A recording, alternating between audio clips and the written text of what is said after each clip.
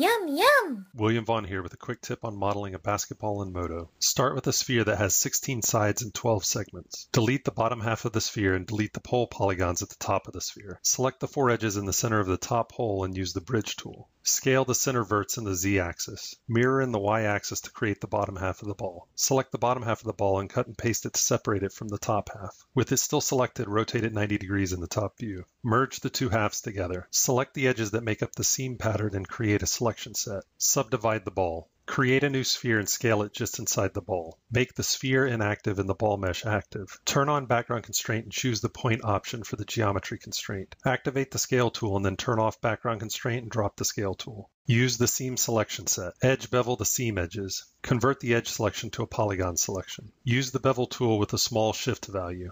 Create a new bevel with a small inset. Expand the selection and give the seam a new material. Add hold edges. Oh, look at the time.